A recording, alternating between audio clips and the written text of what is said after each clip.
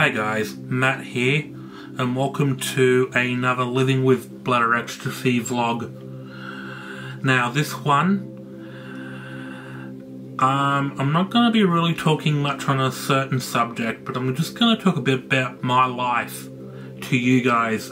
It may help someone, it may not, but I just want to get down onto a personal page and just open up a little bit about what it's like for me to be with bladder exstrophy and what life's been like for me, and being a 37-year-old man in Australia, how I feel and what it has felt like. You know, I was born in February of 1986, and you know, I had the really good doctors that helped me as a baby, and apparently my life growing up at those stages were pretty decent and good. Had several operations due to a lot of complications here and there sometimes, and but it's a normal part of bladder exstrophy. And you know, what really makes my life a little bit more difficult and sometimes a bit more harder than others. I'm not saying that other people have had an easy walk. It's not an easy walk. It's a hard, difficult walk with this condition. And yeah, for me, schooling was not good at all. I've got no memories of my childhood. My brain has blocked out everything due to my medical incidences and also schooling incidences, and I can only rely on stories, what happened, and what my mother and father told me. Going through primary school was not good for me at all. I was teased and bullied on a daily basis, which played a big impact in my mental health then. And it really played a toll. My schooling struggled. I did not do well in spelling or writing. My handwriting skills are shocking, and that's not good. You know, I've tried so hard to fix that as an adult and hasn't really worked. It's been a struggle, big struggle for me, and it's hard. It's been very hard. Back to school. Yeah, it was rough, it was tough, and like I said, I was bullied on a daily basis. I was really upset, had no friends at school, had no one to back me up. And what does that feel like now as an adult? I felt I was let down. Yeah, the school tried to do what they could, but not all schools can cope with what happened, and it sucks to be bullied. It sucks to be targeted because of learning difficulties and a birth defect, which you can't control, you know. That sucks for me. And, you know, I've tried so hard to not think about it, but I always think about what happened and how it affects me. You know, nearly being killed on the playground. You lose trust in children sometimes, and kids can be cruel. Too cruel. Look what they did to me, you know. It really affects me. And does it affect my bladder exstrophy? Of course, because of what they have done. You know, they nearly killed me. They wrapped a rope around my neck and then they stopped, teachers stopped it or something, I don't know. Something. I'm just glad to be here on Earth still. But another thing that really bugged me is when I was told that my pants were pulled down and they exposed my male parts and they made fun of it. I can't help the way I am. Honestly, that really hurts to find out what they did. You know. Can I forgive them? I don't know. Because does it affect them? No. Has it affected their daily lives? No. Did it affect me? Yeah. Do I ponder on it? Yes. Does it ponder on them what they did? No. Of course not. They just brushed it off and went away from doing their daily thing of bullying me again. You know? It sucks that things like that happen. And what I'm trying to say is, if any of your children are being bullied or teased at school, confront the school, because the mental trauma all that physical trauma turns into mental, and it can affect someone when they're an adult. And I'm not saying all kids with bladder exstrophy are being bullied or teased, but the few that are, I feel their pain, and I know what they're suffering, they're going through. So just try and be there for your child, please. Hospital hasn't been any better. I've had dramas in being in hospital. I've had weird and rude comments from nurses, and stories from my mother when I was a kid in hospital. All the trauma in there has been all blocked out. You know, I don't remember anything to do with hospital at all. That, I guess, is a good thing, because as a child who has to have surgery, that puts a lot on their mind, and the brain has to cope somehow, so the brain blocks out all of the trauma. I just wish I did have a little bit of memory though. It hurts that I can't have anything, and that drives me insane, because, you know, you hear people talk and they say, oh, hell's, I can remember blah blah blah blah blah blah, and it hurts because you can't recall anything.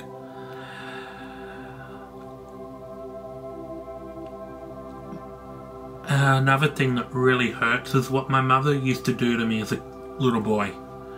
Something little boys should not go through with their mother. Being sexualized and all of that. I don't want to go into detail because it's going to hurt me too much to try and explain everything.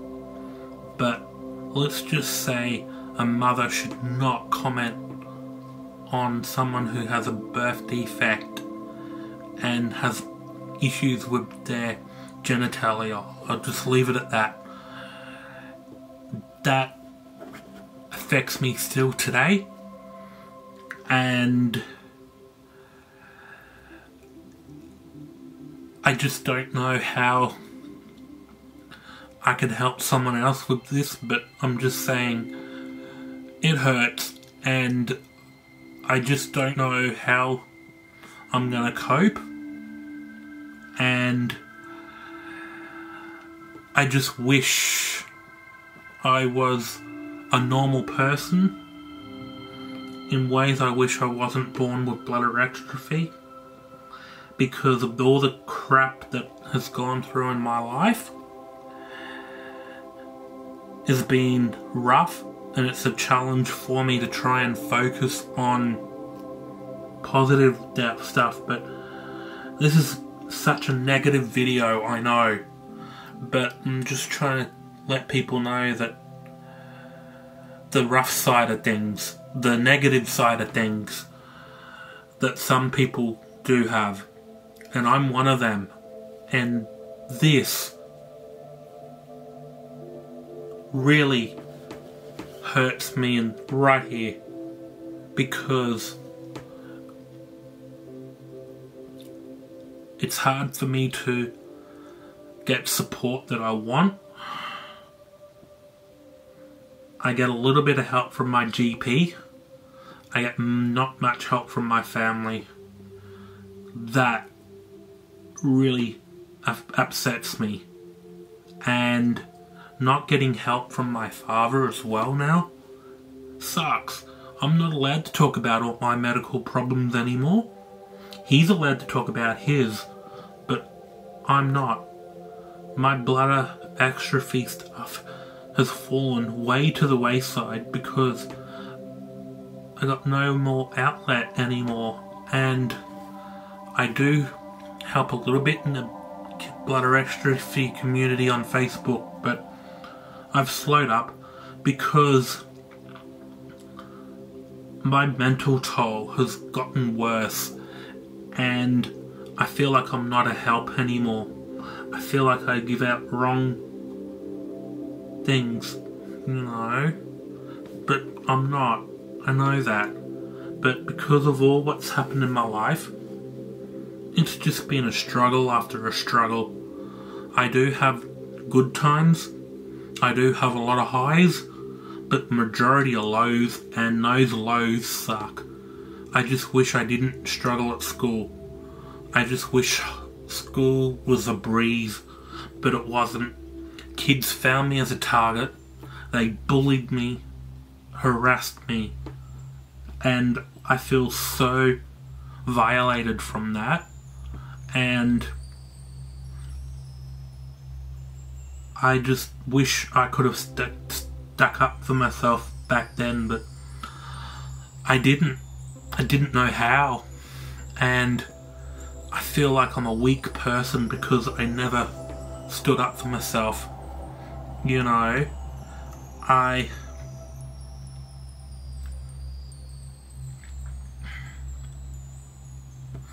just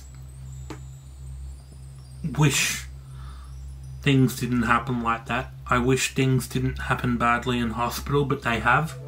I've had nurses repeat things to me about a few male issues that I don't really want to get into details on here because I don't want YouTube or anybody else to get offended. You know, it's just unfair, really. And I know people are there trying to help and all of that, but when I've struggled through my life as a kid and now as an adult, I feel like I've still let myself down, and that's no good to try and help people. I want to try and help people, but when I know my head has been playing up, been pondering on this for days, thinking about making this video, because it might help somebody, but I don't think it will help anybody. I just want to try and explain things in my life that's been happening, how I feel, and I feel crap because it's just been a drama. And I've spoken to other people and their lives have been lucky. Don't get me wrong, their lives have been hard, but they've had such much luckier lives than what I have. And I know I'm sounding very negative, and parents and people that have bladder exstrophy don't want to hear the negative side. But reality is, there are dramas that do happen, and someone has to document it and let people know that it's not just all fun and games. I wish it was. I wish it was just easy to say, life is going to be really, really easy and you're going to have joyous times and all that, which is true. But there are going to be, sometimes there's going to be dramas, there's going to be hell to pay, and I've really struggled on how to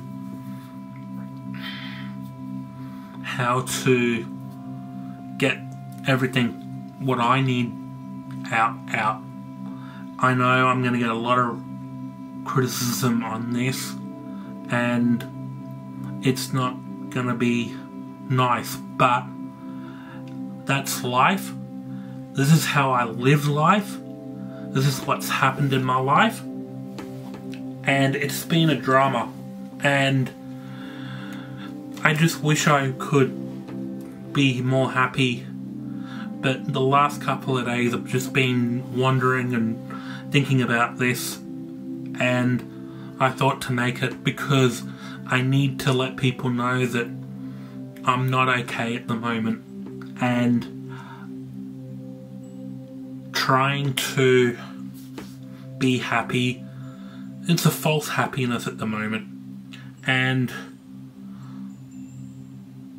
I hope I have helped people, but I feel like I haven't, and I need to apologise, you know.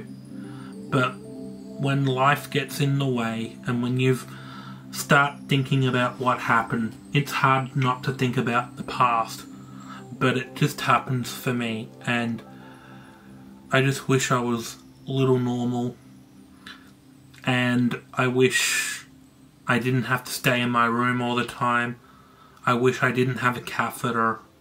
I wish I didn't leak urine all the time. That really does suck for me, that I still sometimes wet the bed or wet myself on really cold days.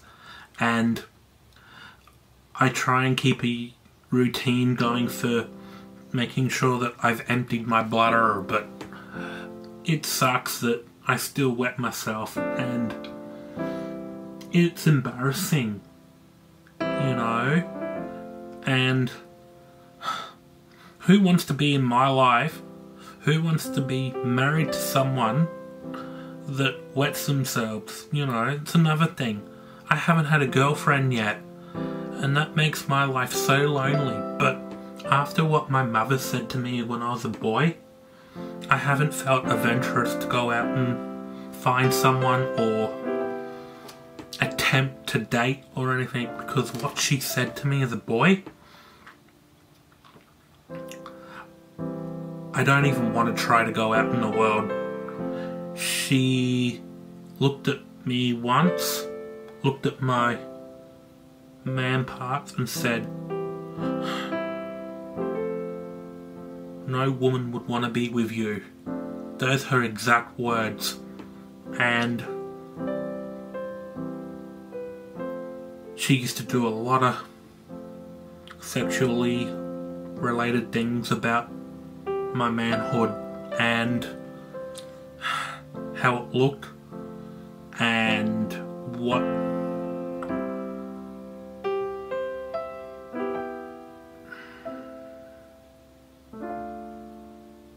it looked like.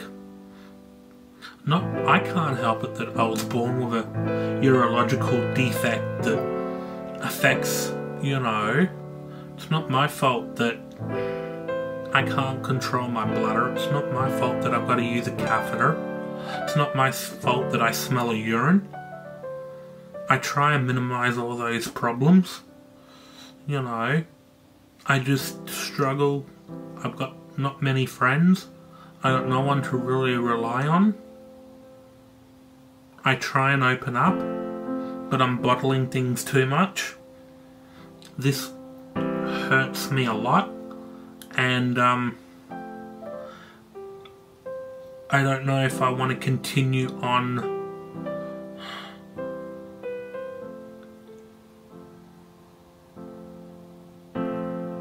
you know, I know I've got to be positive, but I've just been struggling, and reality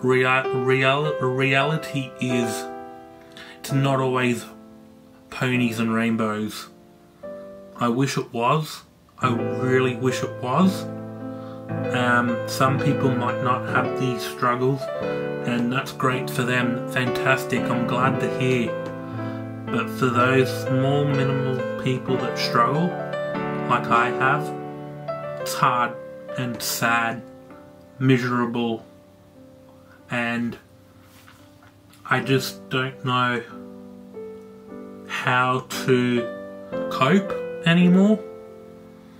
I just don't know how to help anymore. I just wish I was stuck in my little bubble and I didn't pop it years ago. I wish I was just still in that bubble. Yeah.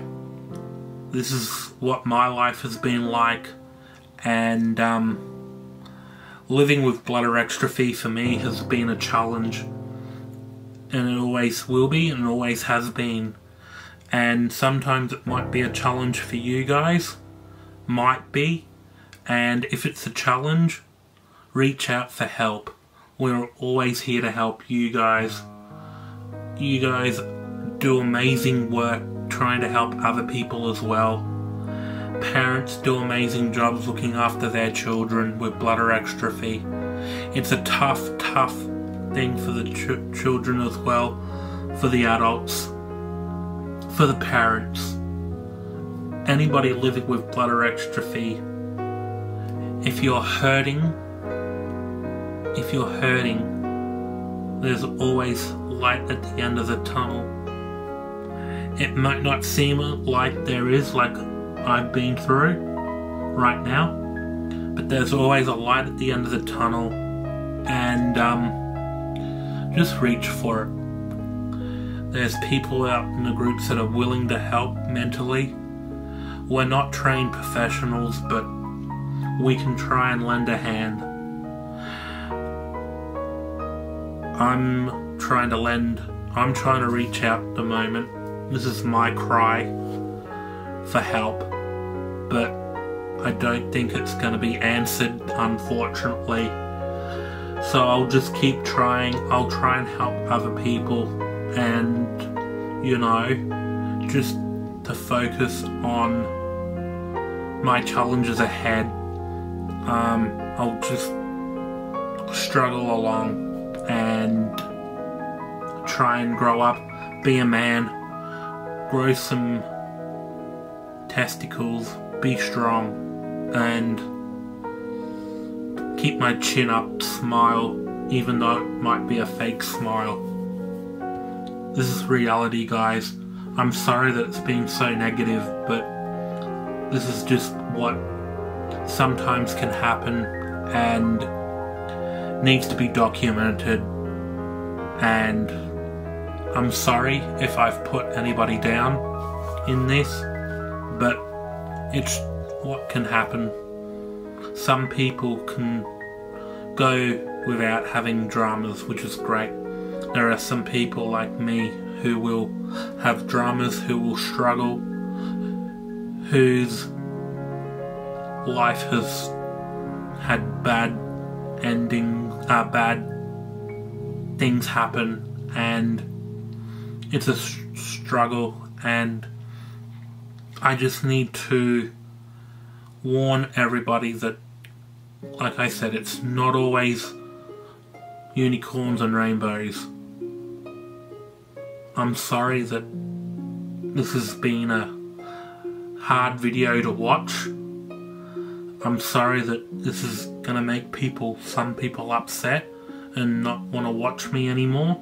I'm sorry, but this is reality. And am I going to stop making videos like this one? No. I'm going to continue making videos that are about my life as well. Am I going to stop helping other people when making videos? No, I'm going to be making more related bladder exstrophy videos on helping people. You know, I just needed to wander off a little bit and talk about how I've been feeling and how I've been struggling. Am I going to still make good topics? Yes. I've been trying my hardest to spread the word about my work.